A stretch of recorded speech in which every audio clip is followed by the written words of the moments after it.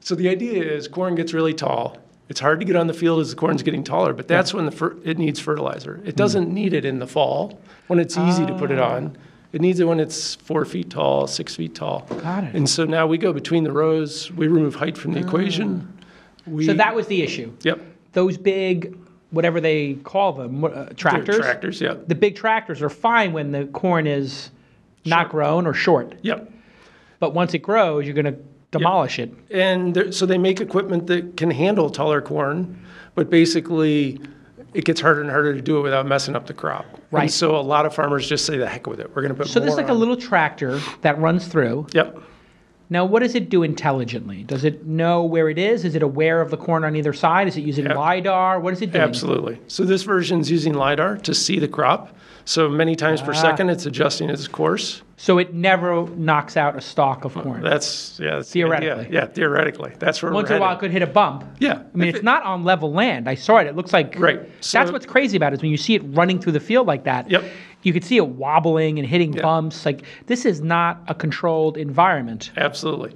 It's better than self-driving car world. Is it? It is. Well, because you're not risking hitting somebody. Yeah, so there are going to be people on a field, but very infrequently. Very infrequently. And it's a fairly structured environment. These rows, they're planted known spacing. Right. There's probably 50 different ways to plant a field. There's not 5 million.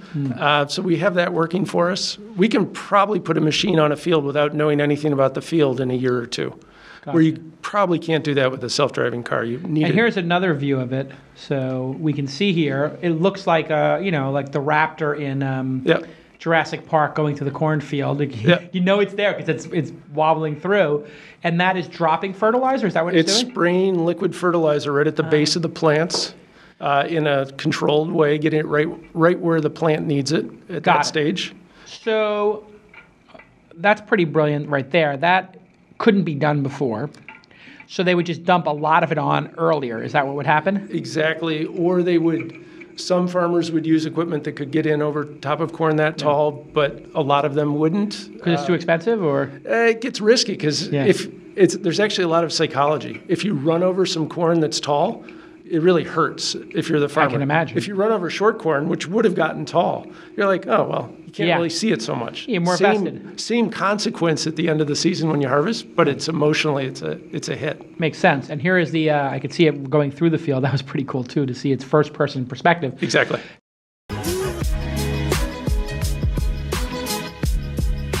Hey, everybody. Let me stop for a moment. This amazing episode and tell you about the Walker Corporate Law Group. Yes, they are a boutique law firm that specializes in the representation of entrepreneurs and startups.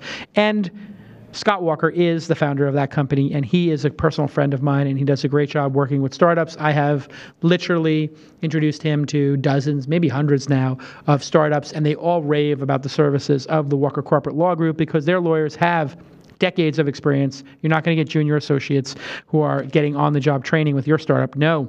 They're going to help you with mergers and acquisitions, licensing, terms of service, privacy policies, formation, all this kind of stuff, fundraising, and they're really great at it. And they do fixed fees. They don't want to surprise people with crazy, crazy bills. They think that billable hours can reward inefficiency, so they'll just be fair with you. And that's what I love about them, because if you're a startup, you don't want to get that sticker shock and get a huge, huge bill.